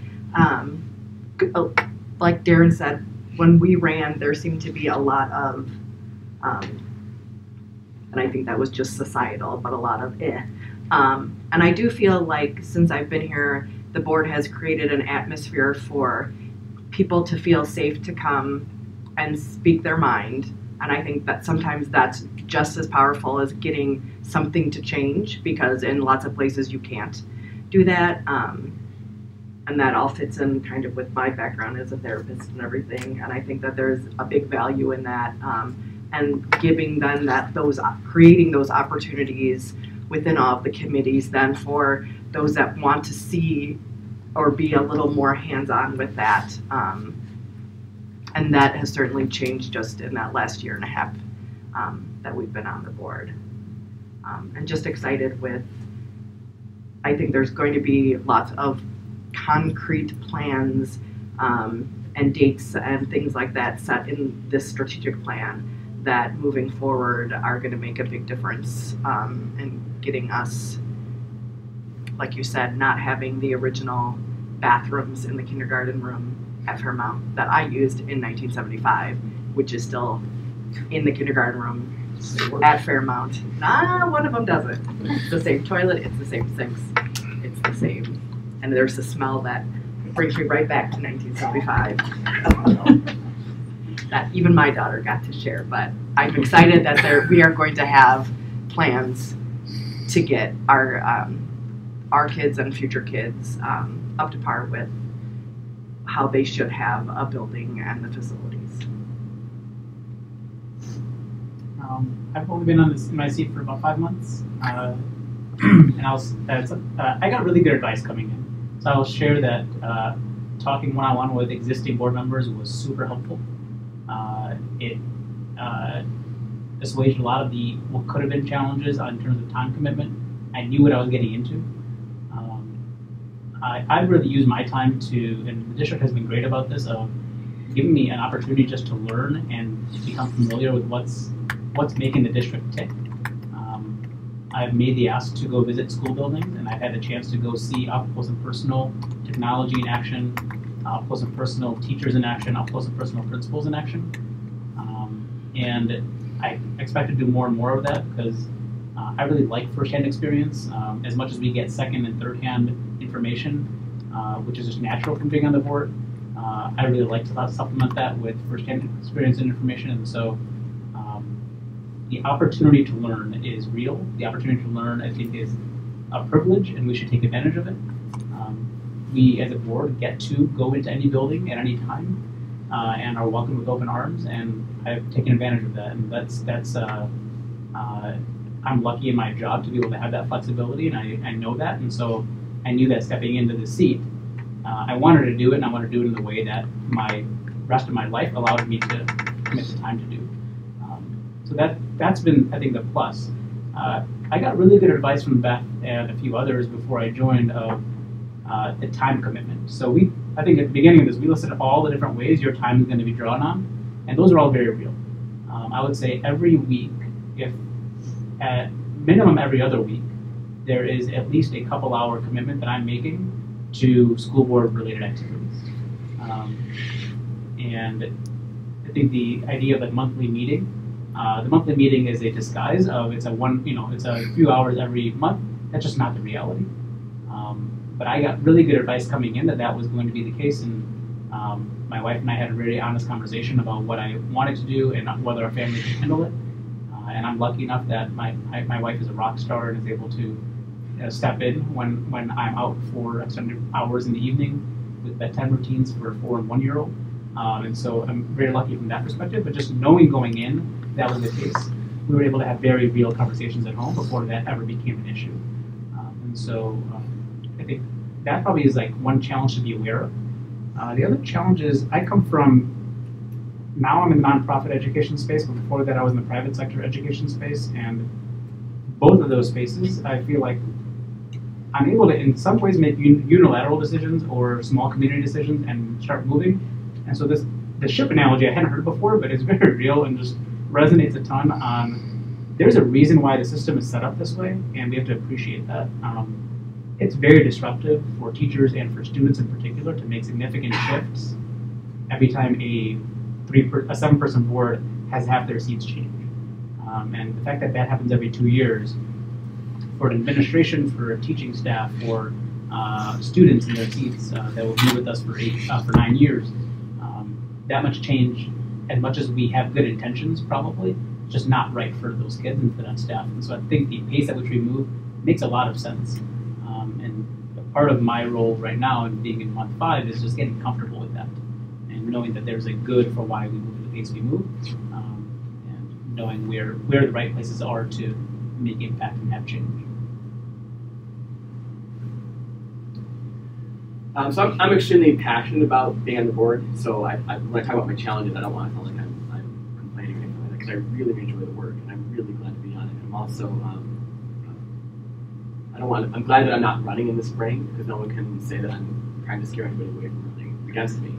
But it is the time commitment. The time commitment, first of all, is real. It's not like I'm telling you about my week a couple weeks ago. On Monday we had an insurance committee meeting, health and wellness committee meeting from 3:30, and I had to leave it at like 5 because I had to go pick up my son to get home and have dinner to come back for a board meeting at 7. And then we had the 7 a.m. policy committee meeting on Tuesday. Then I took a day off from board stuff, and on Thursday, Doug and I met with the teachers union from 4 to 5:30, and then on Friday, this is annual, but like on Friday, Darren and I went downtown for an all-day conference on Friday and Saturday. So I mean, that was an extreme example of the commitment, but you know, typically you're going to have weeks when you're asking a lot of your kids and your spouses in terms of just being able to get away and being able to find balance. It is again very rewarding work, but the challenge is we've had some meetings where you just go home and you can't sleep afterwards, and you can't think about anything else for a couple of days. I mean, I don't know how many of you attended the June meeting when the teachers union was there in large numbers, and we worked on technology. And I think people in the community, again, there's that misunderstanding of what the role of the board is. The board's not elected. The board's elected for their judgment, I think, more than anything else. And that's important to you if you're concerned about running, is you want to persuade the community that you have good judgment, because you're not elected to be a weather vane. You're not elected to listen to the crowd and do whatever they say. So when there's a large group of teachers who are trying to they're trying to convince you to agree to something that's going to benefit them in terms of salary or insurance, you have to do what's right for the citizens and for the kids, and yes, the teachers, but you have a lot of other people who are you answer to. So you know, if you're lucky enough to win a seat on the board, it's gonna be great, and it's gonna be awesome, and you're really gonna enjoy it. But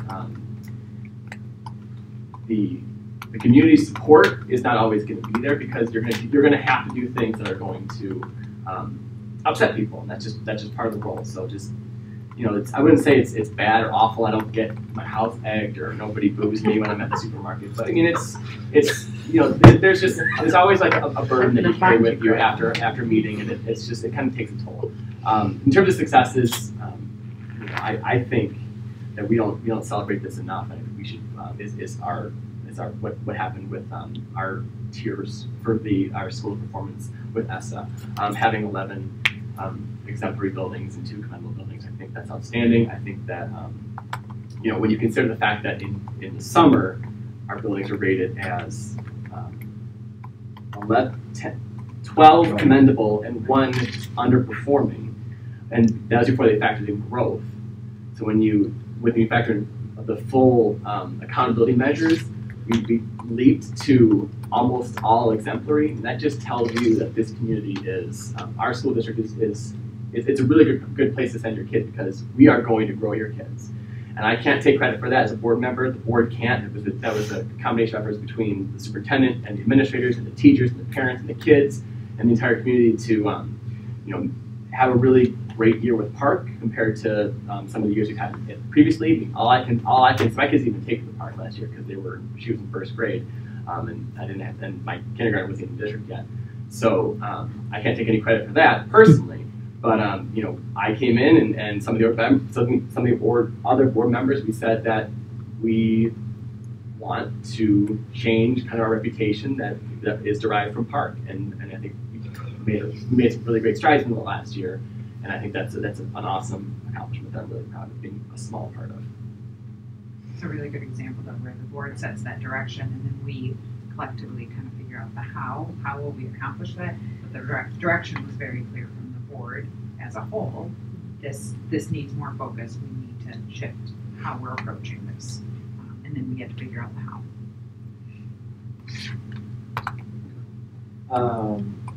Accomplishments for me probably sort of somewhat easily. I think it's just team building, whatever the topic may be. When I newly elected board member, we had to hire a new superintendent.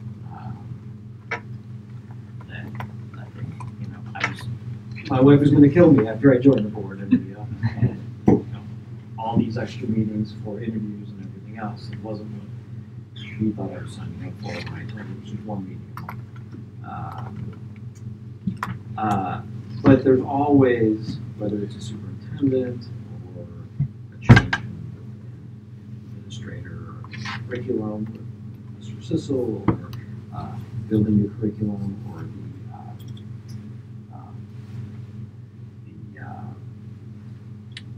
the strategic plan, whatever it is. Like this group of people, not only here, but the prior ones, everyone treated each other with respect and worked together, and we all had the same, goal of doing what's right for the district. And I think along that point, one thing to point out is doing what's right for the district isn't always doing what's right for the parents of the children or anything financial or anything with certain groups, because we represent the entire community. We represent people who don't come to the meetings. We represent people who don't have kids. They don't have kids. They pay their taxes. That's important to remember, and it's hard to fight through, some of the noise sometimes of determining, is that a vocal minority or is that something that is a real issue and a real concern that needs to be tackled. That's something that you always have to have in your mind, because we represent all these houses of people that don't even know we're having a board meeting that night. But they're paying taxes and they don't have kids, but we still need to be good stewards of the money that we have, and also, whether they know it or not, we need to have a good education foundation for these kids, for our community, so that our community remains valuable and a desirable place to be. So, and that benefits them whether they know it or think about it or not.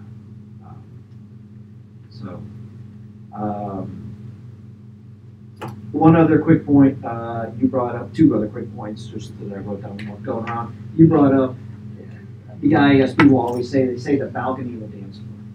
There you go. So it's you'll hear it in. You'll hear it all the time. Right? That's it. Well, I was close. Right, you were right there. So we're on the balcony and looking down at the dance floor. Right. Not you're on, that's why you're on the board and I'm not. That's why you're on the board. It'll get beaten into your head.